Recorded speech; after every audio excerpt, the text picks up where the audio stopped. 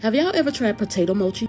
Nora made it. She loves anime, and one of her favorite shows is Demon Slayer. This is everything we used, so let's get started. We used 2 potatoes. Now, let's make mashed potatoes.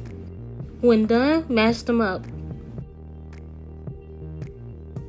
When done, put it in a smaller bowl. Add 1/4 cup of potato starch. Mix until combined.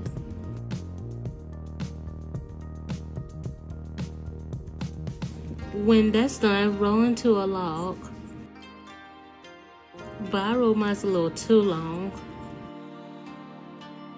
Then cut into equal slices. After you're done cutting, you put cheese between the 2 potatoes. Like so. By the way, this is Zenitsu's favorite food. Then shape into a square. Add oil to a pan. Once the oil is piping hot, put your potato mochis in. And you fry those joints up till they nice and golden brown. Sauce time. For the sauce we use 1 tablespoon of potato starch, 3 tablespoons of sugar, add 2 tablespoons of mirin, 2 tablespoons of soy sauce,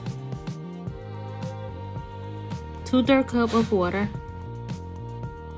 Pour it in the pan, stir until it thickens, like this. Time for the nori. Cut into small squares. Now it's time to plate these joints up. Add your sauce onto the potatoes.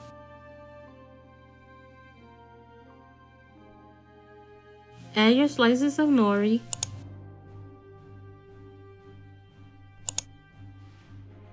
Now let's taste these joints. Okay, looking good, looking good. Nice job, Nora. Cheers. Got the little mini cheese pull right here, y'all. So it was crunchy and soft on the inside. That cheese was so good, but the seaweed was not for me. The potato mochi was good.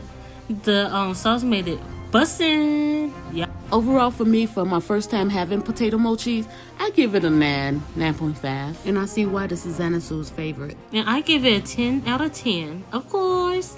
Like and subscribe. Let us know what we should try next.